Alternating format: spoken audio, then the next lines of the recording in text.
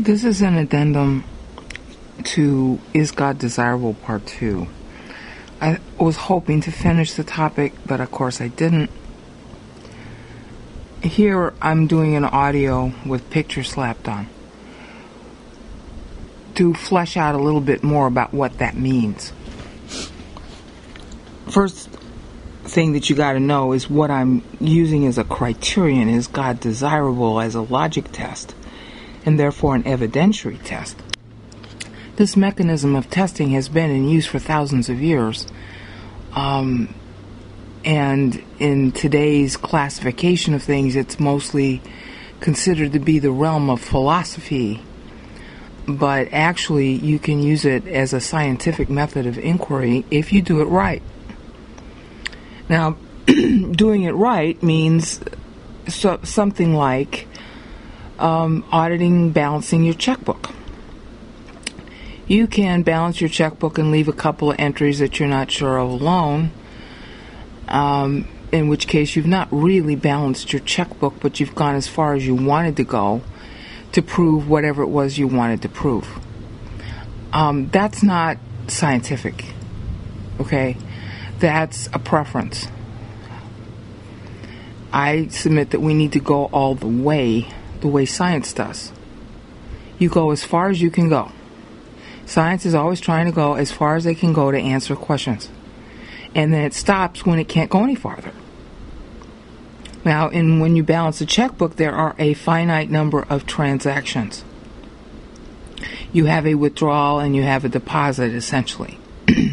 What you need to account for in your bank account is why the deposit is there and why the withdrawal is there. And where did the deposit go? Or where did the withdrawal go? Where did it come from? Okay? Until you can account all those things, you really don't know if you have the right bank balance. Now, questions that are, how do we want to put it? Questions that require a lot more transactions to view cannot be as completely and conclusively answered as balancing your checkbook. But directions or implications, what scientists like to always say, the data suggests, can be known. The trick is to be very painstaking in doing it. Now, when people believe things, they aren't painstaking. They sort of have an intuitive grasp at best that a thing is true or false, and they buy into it based on their intuition, and sometimes they're right and sometimes they're wrong. Sometimes people buy into ideas because they just like how it sounds, and they don't want to trouble further with it, which means that there is an emotional affinity based on their own personality to whatever ideas they buy into. Well, that's not a valid criterion for establishing scientific existence. But that doesn't mean that what they bought into is incorrect. Alright? So what we're trying to do is we're trying to dissect and distinguish and divorce, even with using a criterion of desirability, we're trying to divorce emotional affinities. We're trying to divorce sheer preference that doesn't do its full examination. Alright? That's a hard thing to do. The reason why we can go about it this way is that the issue of the desirability of God is a universal fact. Okay?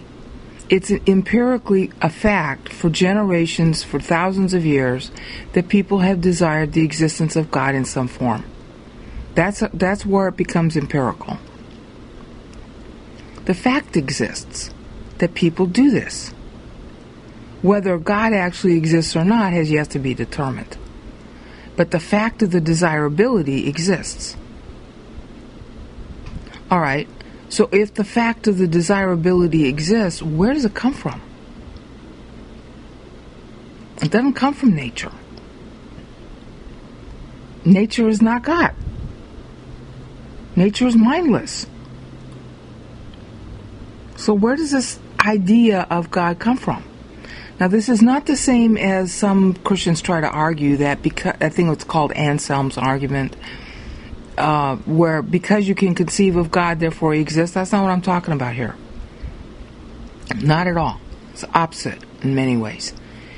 What we're doing is we're testing the desirability of God, that is an empirical fact, with the natural universe that we think we understand, and that the universe exists is also an empirical fact. We're sort of comparing the two sets of empirical facts to see if beyond them that we can't see, there is any kind of empirical pointer to one or more versions of God. That's what we're using it for. It is an empirical test. Now, preview of coming attractions, any kind of empirical test is never going to be conclusive. So if you're an atheist, your atheism isn't being threatened here. What you're doing is just looking for avenues of, what do you want to call it, inquiry. That's all you're going to come out, that's all that's going to come out of this. Avenues of inquiry. If God exists, what would make God desirable? Because if God exists, then God is desirable. That's a logical assumption. First part about that assumption would be that if God exists and he made everything, then he desired to do so. If he hated doing so, the universe wouldn't be here. And if he hated what he made, it wouldn't be here. So he must have desired to do it, and he must still desire for it to exist because it's still here. So that leads you to questions about the desirability of God as a person. The desirability of God, I'm being Greek about this, and I shouldn't, subjective and objective genitive. Desirability of God means God's own desires. That's subjective genitive. And then objective genitive, desirability of God, meaning why should we desire him? Is there anything that argues for God having desires? Because if he has desires, he exists. And is there anything pointing to why we should want him? Because now you get sort of mildly into Anselm's argument. Why would we want something that can't exist? All right, and you can say, well, man wants a lot of imaginary things. Well, not really. I mean, something that's imaginary doesn't mean that something cannot exist. It might mean that it's potential. I mean, mathematics deals with this kind of stuff all day long, so there shouldn't be too much of a stretch for you to consider it logical to approach the subject of God with the same kind of thought processes that you use in theoretical physics or theoretical math of any kind.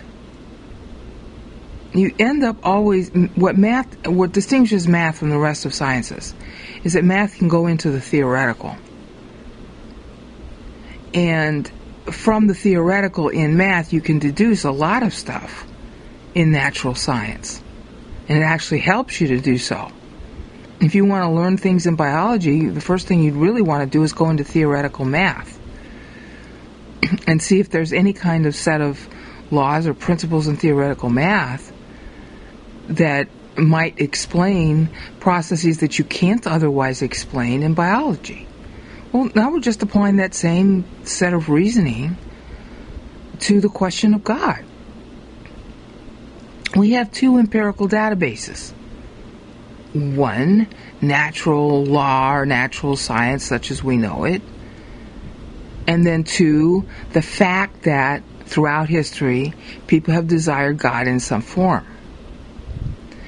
Now, in order to cut through and shorten and speed up the process of analysis of this possible existence of God, you have to, or you're best off, instead of invoking God as necessary, you're best off invoking is God desirable? Because you're not only solving the question of whether God exists, or you're solving for it. you're also solving the question, and have to solve the question, of which version of God. And so by going straight to, okay, if God exists, what would make God desirable? If God exists and God created this universe, what would make him want to do that? And what would make me want him? That's going to narrow your universe of God definitions quite a bit. In fact, it's going to narrow it to basically a definition of God that is omnipotent, omnipresent, justice, love, truth, the standard things that you hear in Christian theology. Because any other definition of God would be, what do you want to call it? I think Berlinski's term was contingent. God being a product of something else. Well, if God's a product of something else, then he's not really God. He's just another creature like you, only maybe higher. You see what I'm saying? If God is subject to the laws of nature, then something produced God. What was it? If God has a progenitor, then the God that you're saying that has a progenitor isn't really God. Okay, so what qualifies as God? Well, it'd have to be the largest uncontainable set. You see how I'm drawing my reasoning from math? Theoretical math. Largest uncontainable set. I'm a person, therefore the attributes in the largest uncontainable set have to be personhood. Therefore God exists. Because I'm a member of the largest uncontainable set, and I'm a person, and I'm different from nature. My personhood cannot be biologically measured. It's immaterial. Nobody can open up my head and find the thoughts in it. Most that they can do is find out that thought has an effect on the brain, but they can't find thoughts in the brain because thought's not biological. Well, if thought's not biological, that would account for why I have desires for something beyond nature, namely God. Okay, that doesn't necessarily mean that God exists, but it certainly means that something about me is beyond nature. So how did that component of the me get there? Alright? So you have to back into it by saying, okay, what would make God desirable, and what would make God desire the universe that we see? What does that tell you about the hypothetical nature of God if God existed? So then you're narrowing down the definition of God at the same time that you're narrowing down the path you need to research to prove the existence of God. I mean, it's kind of like, until I describe to you what a Corvette on the freeway looks like, you have no basis for reference. Once I've described it to you and you actually see it on the freeway, then you know what a Corvette looks like, and I don't have to prove it to you anymore. You've seen it yourself.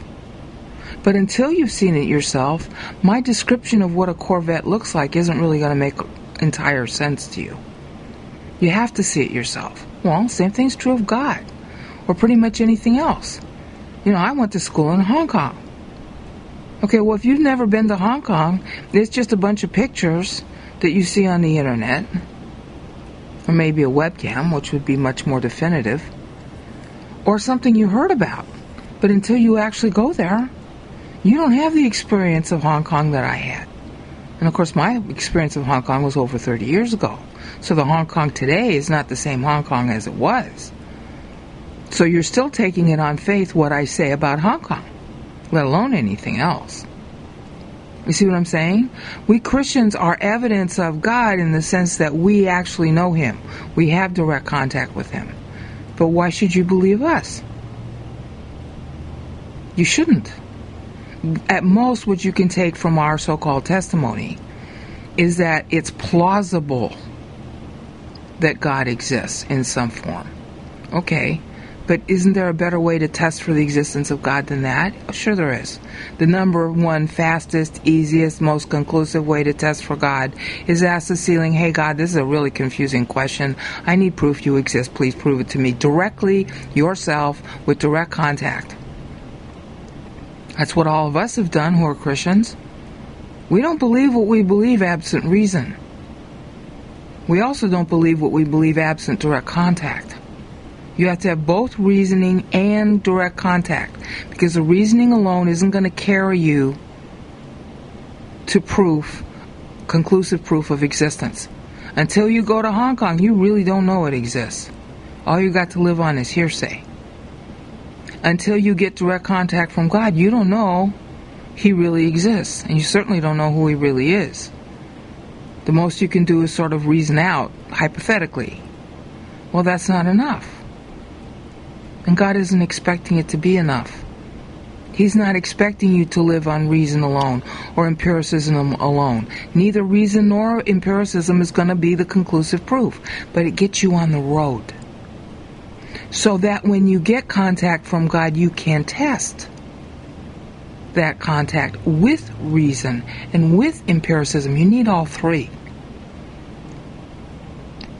Now, science is not going to be able to rule on direct contact from God, even though there is a welter of empirical evidence from time immemorial of individuals claiming direct contact from God. That too is an empirical fact that individuals have made those claims. I'm making the claim too. I get contact from God every day, even when I don't want it. And then I have to use 1 John 1:9. Okay, but why should you believe me? That's not enough evidence. That's maybe no evidence at all as far as you're concerned, and rightly so. You need direct contact yourself. So, you need direct contact, and then you need reasoning to test the contact you think you got. And then you need some kind of reflection of that reasoning in the empirical natural creation that God allegedly created that you can see. And it all has to be harmonious. If you don't have all three, you don't have proof. That's why I support atheism. Until an atheist is an atheist because he doesn't have all those three things. It's a question of whether he wants to find them, and that's up to him. If you're an atheist, you cannot call yourself objective until you've pursued all three things. But you still have the right to be one. So you're not ready to prove all those three things. Okay, fine. There's a whole lot of things about God I don't like either. But I can't pretend I don't have proof. You can, because you're not looking for it. I looked for it, I got the proof, and now I don't like it. But I can't pretend I don't have it. You can. Fine. I'm not going to sit here and condemn you for the fact that you don't want to look. But you can't call yourself objective until you have the proof. Okay. So be an atheist. And you should be an atheist if you don't have the proof. All three types: direct contact, reason, and empirical evidence that you can see out in the world. Until all those three things exist to your own satisfaction, then you should be an atheist. Or whatever else it is you want to be. Because scientifically, until you have proof, you should not believe. Peace out.